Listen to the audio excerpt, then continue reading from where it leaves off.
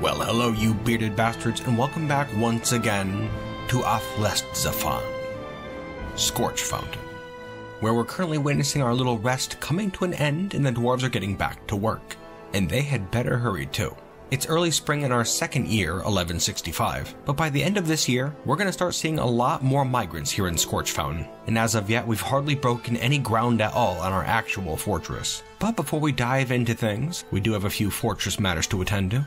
I suppose we'll start outside the fortress where a migrant wave has just showed up. Looks to be 6 of them. Wonderful.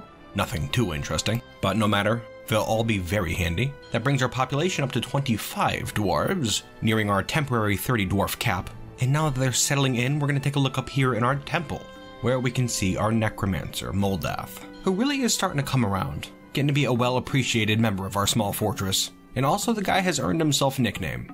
Most of the dwarves around the fortress are calling Moldath the Beardless.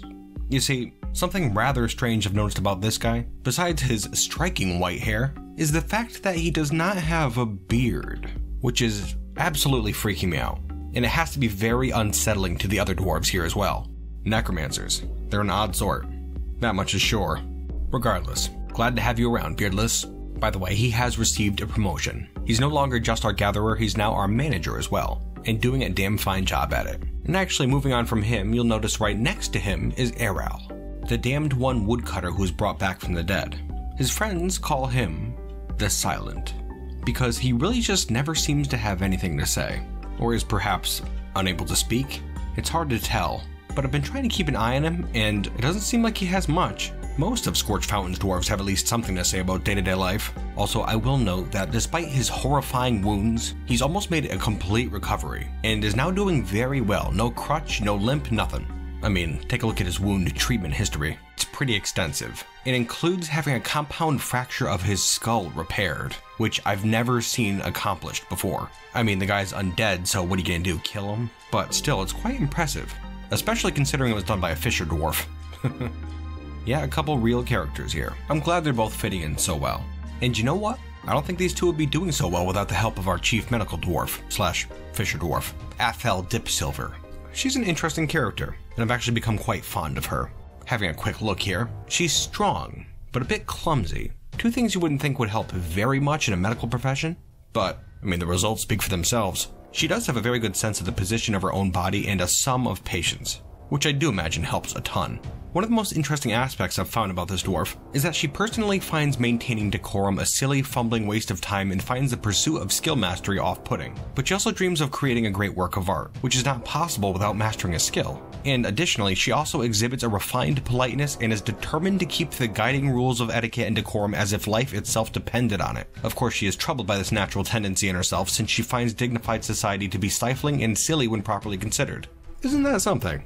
Hell-bent on following the rules of society, yet deep down she knows it's all incredibly silly. Overall, she's a hard-working optimist who just wants peace for Scorchfountain. A good dwarf. A dwarf who many call Fisher. A reminder of her humble beginnings. Keep up the good work. Yeah, we have a pretty solid group of dwarves here in Scorchfountain, and it's thanks to them that this will be a strong fortress. But now that we've looked in on them, it's time to get down to business, dwarves. Let's get to it.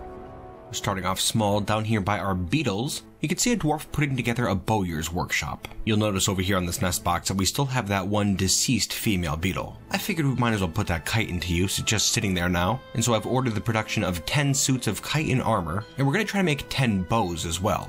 You can't really make much out of chitin, but this will be better than nothing, for sure. Maybe we'll start training up a small bow dwarf squad. That'd be pretty handy, I think. We have to remember how dangerous this area is, with all the necromancers around certainly. Yeah, that should all be done pretty soon. Up here to the north, at the eastern edge of the forge, the magma vent that is, if we look down you can see a small forge area. I figured it'd be for the best if we start actually doing something with the metal that we have. We don't have a lot, remember, but regardless, we have to get to work. Now, earlier I had kind of scoffed at the copper and silver that we have access to, but because I didn't see any iron, we're probably gonna have to make do for now at least. So I'm gonna have the dwarves get to work smelting some of that stuff down, and then we can make some weapons. I'm thinking flails might be a good choice, but warhammers could be cool too. And you know, a lot of dwarves might not think that much of copper armor, but if you get a dwarf in a full masterwork set, I mean, it'll get the job done. Yeah, I'm keeping my hopes high in that regard. Also, can't forget that we can make brass as well. That might be very handy, for trading, of course. But that's enough talk of small business. Let's have a look over this way, at the smith, where we have begun digging out our fortress entrance. Starting right here, you can see over on the eastern side, we're kind of scooping out the wall, making it nice and rounded, you know? Gotta be nice and presentable when visitors come. Oh, hold up a second. Would you have a look at this? Tun Beetlebane Igerstenthad, the legendary woodcrafter, has given birth to a girl. Very cool. You know, actually, I didn't think she was... Oh, right. I forgot her husband died. Ooh. Oh dear. I guess Beetlebane must have been pregnant when her husband was killed a few months ago. Well, you should know, Beetlebane, that the fortress will always be behind you. You will not be alone in raising this child. You know what? This is a pretty monumental occasion, I'd say. And even though this little baby has not done a damn thing yet, we're gonna give her a nickname. I think Beetle Baby has a nice ring to it, don't you? I could certainly imagine that catching on.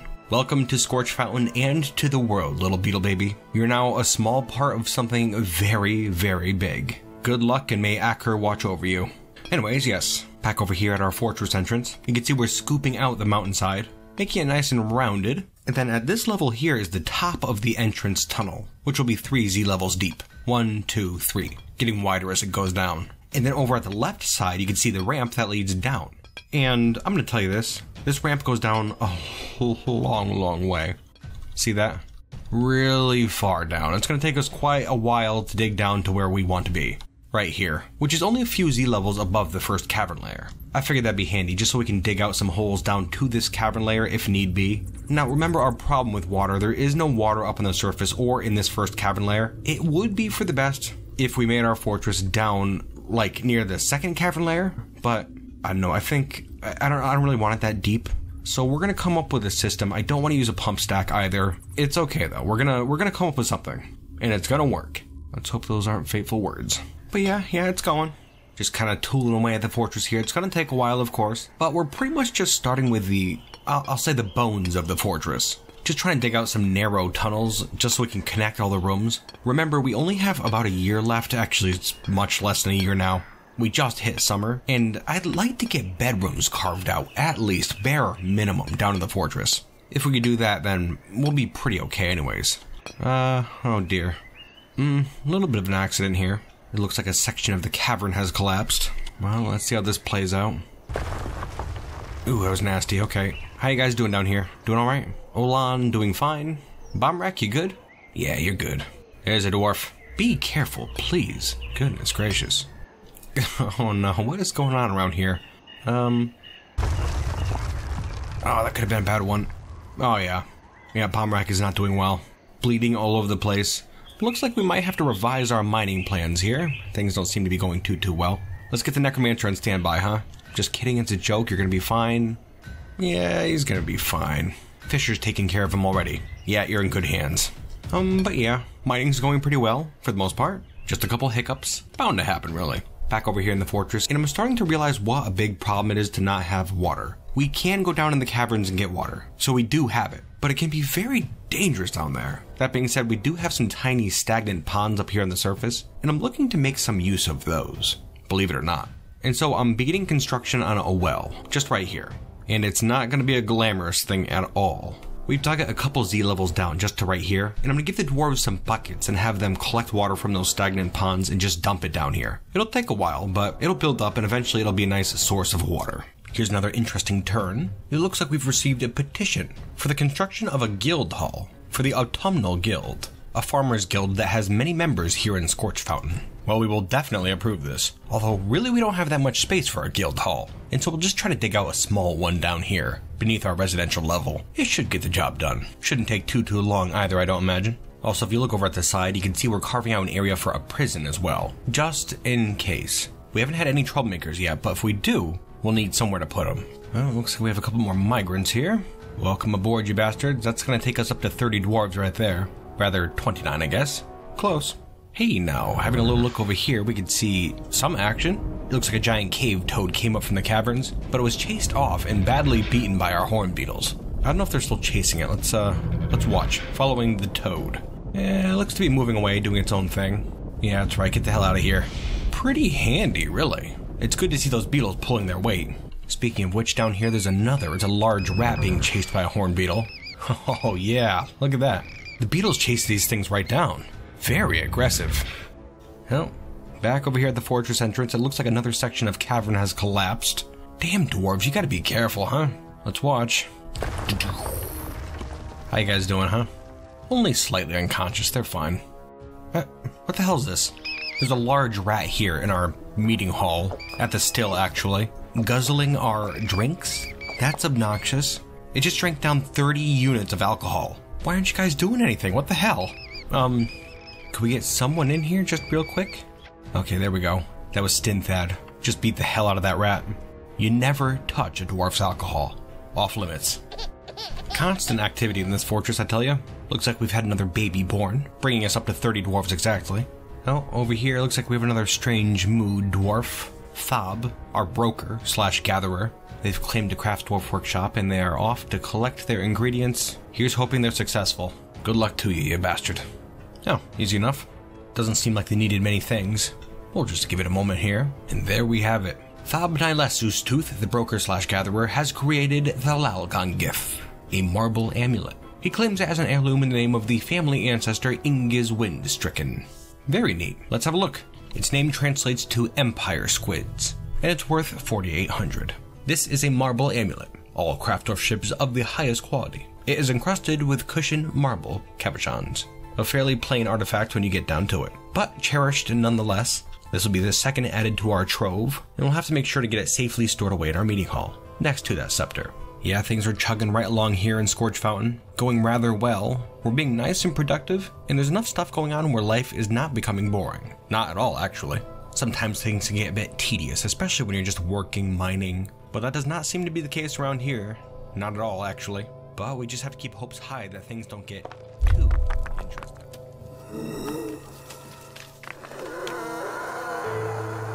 The enemy have come and are laying siege to Scorchfountain. This is terrible. We are completely unprepared for anything like this. Well, let's see what we have here. All I'm seeing so far is this one creature. A damned one. Just like Erel the Silent. Doesn't look to be a friendly sort. He has a bronze short sword. This is extremely bad. I don't think any of the dwarves in the fortress could safely fight this guy. Hell, he'd probably even rip the beetles to shreds. No use complaining though, we have to get right to work. First up, I've set up a burrow, which if you don't know is a safe zone where dwarves can go in case of an emergency, and are not allowed to leave it, by the way. And that burrow is called the Anvil because it is only in the Anvil. Hopefully when the game unpauses we can get everybody to run there in time. Now a couple of glaring problems I'm seeing is that, well, we don't have much water here in the fortress, which could definitely be a problem if we run out of alcohol, but that being said, we do have a little bit of water in here. It's not bad, and hopefully if this does end up being a full-on siege, it'll last us a little while at least. Though that being said, over here you can see our Farmers Guild, which we just finished, thankfully. It's pretty well appointed marble walls, you can see some tables and chairs in there as well as some cabinets. And a farm plot, where we were planning to start growing some underground crops. Not a lot, just kind of to amuse the farmers. But I think that plot's going to end up being very important. The thing is we need some seeds. There are none in the anvil right now. All of our seeds are out here right now, in this one barrel. It's flashing blue because I count that as part of this burrow as well. I'm hoping somebody can just go and grab that barrel real quick and get it into the fortress. If they can do that, then we can grow nice underground crops, no problem whatsoever. It'll make things a lot more possible. The other problem is our beetles down here. As I said before, I feel like this zombie warrior is going to be quite an opponent, and I don't doubt that it could kill at least a couple of our beetles, something I don't want to have happen. So I'm hoping they can get into the anvil as well, but we'll have to see on that. Even if we do manage to get them inside on time, there's not going to be much for them to eat, but that's a future problem. Okay, anyways, what do you think, dwarves? You ready? The burrow is activated. Let's see how this plays out. Huh. Well, that's weird. It looks like that zombie just left, I guess? That works for us, certainly. Okay, false alarm. Or not, I guess. The dead walk, hide while you still can. Oh, no. Okay. Oh, there we go. I don't know why we just got two different sieges like that. This doesn't make much sense. But the second one looks a lot worse. A lot worse. Seeing a lot of humans, human zombies. All armed, armored. Yeah, that's an ugly force. There's no way we could handle any of that at all. You know what? Let's have a look here for a second. Maybe it's just a scouting force. Perhaps they'll leave like that last guy. And no, they're certainly not. Moving straight in. Not good. All right, dwarves, let's go get to the fortress. Hurry it up. Hoping the miners can get back in time. Some of them might still be far down there. If they are, they're going to be in some serious trouble coming up. Trying to keep an eye on these zombies. Luckily, they move pretty slow, compared to our dwarves anyways. I really had my hopes up we can get this barrel, but it doesn't look like anybody's grabbing it. Come on, quit taking one seed out at a time, damn it. Take the whole barrel. Oh, you dumb dwarves. Ooh, okay, get back in the fortress. Get to the fortress, you idiot. Alright, what do you think? Is everyone in? Because I'm locking her up. Whew, okay. Well, guess we're having ourselves a little bit of a lockdown here. A damn shame. We were doing so well. Oh, let's have a look here for a half second. This is an interesting turn. It looks like a magma crab came out of the volcano vent. Scared out by these zombies, perhaps. Normally they don't leave the magma, but this one came running out into this field here, and I guess was killed by the zombies. But not before starting a fire here. Huh. Is that going to work in our favor? I guess we'll find out soon enough. Let's watch how this plays out. Well, the fire is certainly spreading, but the zombies are moving away. Very interesting. Spreading very quickly, actually. I'm wondering what the chances are that this will incinerate those damn things. Probably not good, seeing as how there's one standing amongst that scorched carnage out there. That would have been pretty cool, too. Though this gives me an idea. All you need is one magma crab, to start an inferno like this. There are goblins in the area. What do you suppose would happen if we lit up the area like this when goblins were here? I know for a fact they wouldn't stand much of a chance against this. Zombies as undead creatures might have some resistance to fire. I imagine it's the case. But those goblins would burn up real nice. Humans, too. Those tall bastards aren't really our friends either. Oh man, that's pretty cool. You see when they hit those workshops there, they just kind of explode into flames. Ooh, yeah. That's really cool. Anyways. Yep, dwarves looks like we're gonna be locked up inside the anvil for quite some time, unfortunately. But we can make the best of it. Not gonna be a big deal.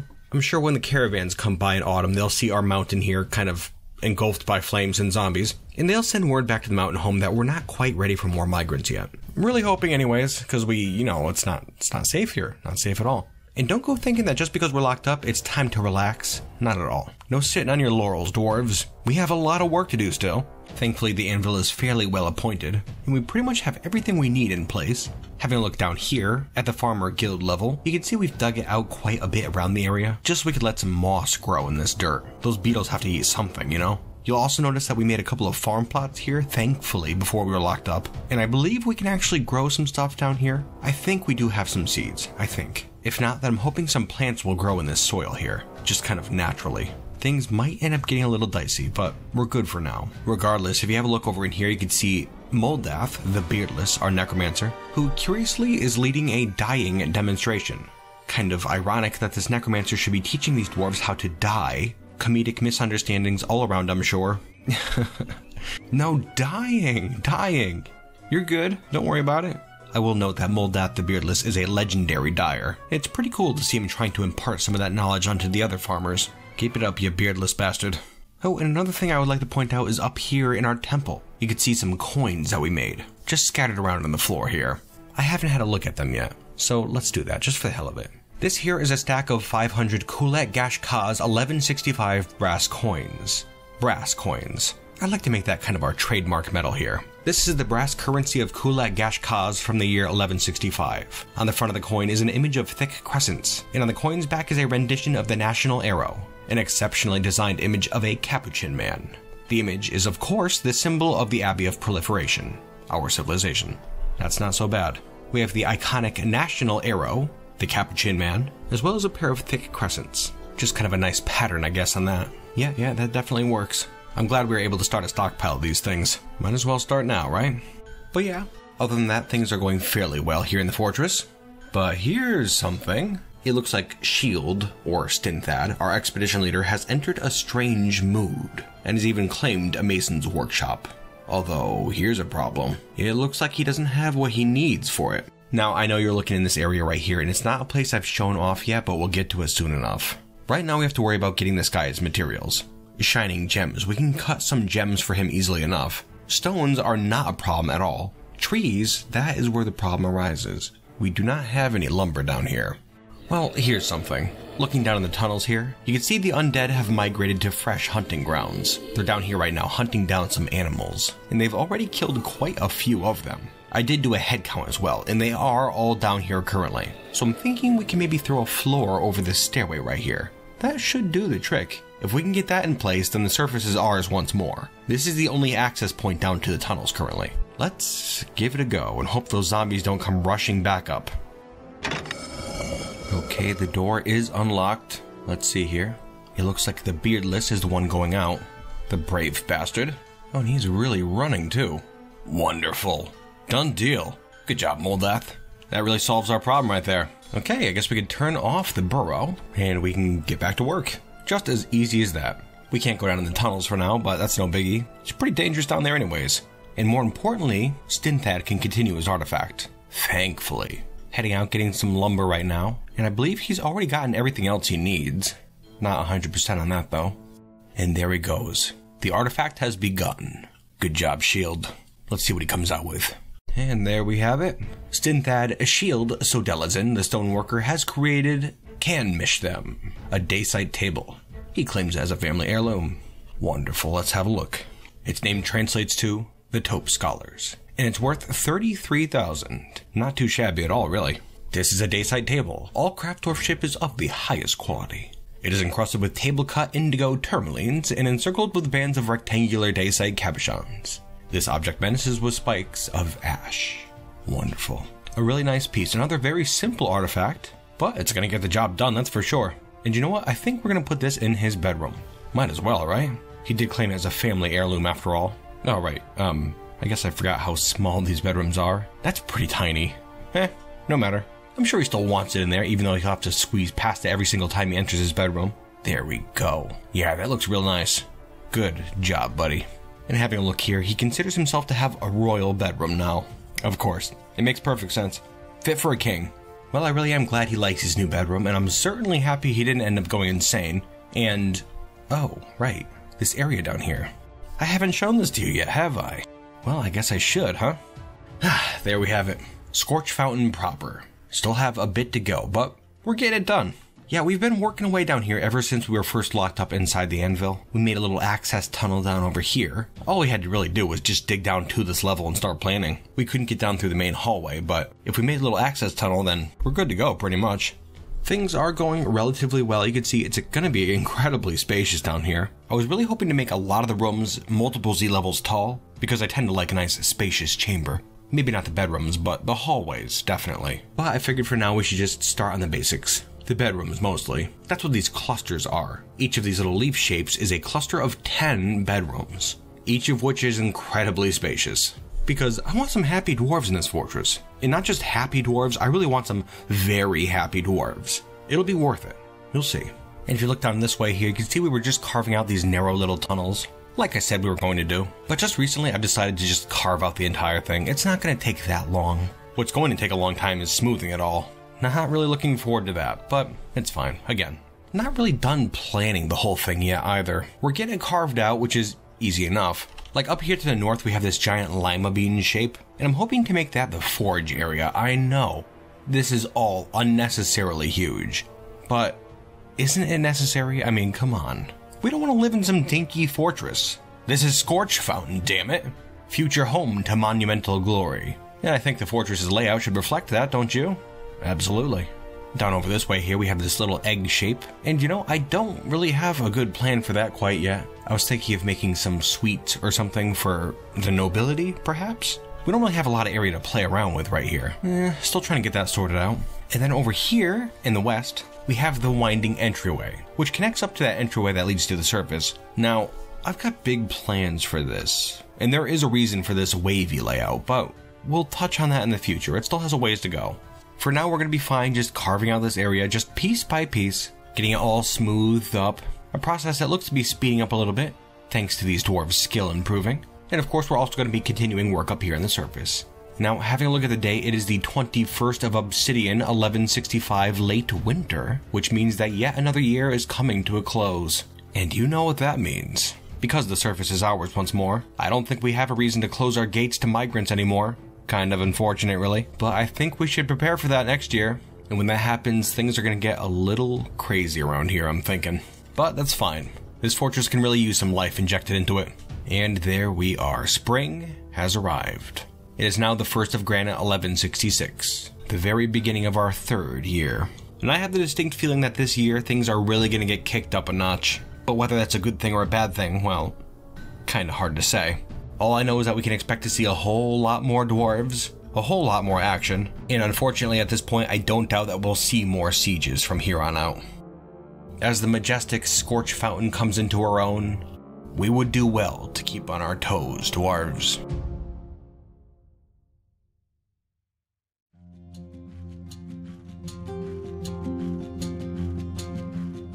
Hey, you bearded bastards. Here at the end of the episode once more to just chat about some stuff that occurred. It was another very interesting episode, and there was some pretty unexpected things that happened. For one, well, the necromancer there, the beardless. What's up with that? I've never seen a beardless male dwarf before. Truly bizarre. Like, if anybody knows what's up with that, please let me know. I showed his description off in the video. There's no beard. And like, that's actually freaking me out. I don't know, that's a weird one. Plus, Beetle Baby. What are the chances of that, huh? That Beetlebane there has already had several very interesting events kind of centering around her. She was able to kill 2 horned beetles, avenge her fallen husband, created the fortress's first artifact, and also gave birth to the fortress's first child. That really is something. You know, I've covered this all before, but I don't know, it's just interesting to see a dwarf take front row center like that. With 30 dwarves in the fortress, what are the chances so many things are going to happen to this one? That's Dinthad too. I mean, we've had 3 artifacts created in the fortress. What are the chances that he would make one? I swear, sometimes it seems like the game knows what dwarves you're interested in and kind of focuses on them somehow. It's weird. Now onto some more technical aspects. Flails. I mentioned them earlier in the episode. That's something else that was modded in. Not really like modded, I mean, flails are already in the game. Just kind of a tweak, really. Normally dwarves can't make them. Oh, and bows too, actually. Normally dwarves can't make straight up bows. Crossbows, yes, but not bows. I figured, what the hell, why not? Might be fun. Back to flails. A lot of people have a problem with those things. Just like how realistic they are. Historical accuracy and stuff, meh, nonsense. They're cool as hell. That's kind of what I'm focusing on. I've always been a big fan of the flail. I'm not too sure how well they actually perform in combat, but I guess it doesn't matter that much. We're gonna go for it. I'd like to see some heavy usage of the flail as Scorchfountain goes on. And once more, I'm gonna be putting that information down in the description below if you want to add flails into your game. Or any weapon for that matter. It's pretty easy. Also, the world gen info. I realized I didn't put it in that last episode, and that's because the description can only be so long on YouTube videos, so I'll put it on this one here. Not the world seed, mind you. You're not going to get a copy of this exact world. Sorry. I'm just giving you the information so that if you want to create a world similar to this one, you can. But I don't really want people picking through this exact world before I get a chance to, you know? That could get a little annoying. Now, let's see, trying to think if there's anything else I want to touch on, and not getting much. And so, I think that's gonna about do it. Once again, my bearded bastards, I really do thank you for watching. I hope you enjoyed yourselves, and I certainly hope to see you next time here in Athlestizafon, Scorchfountain. And until then, my bearded bastards.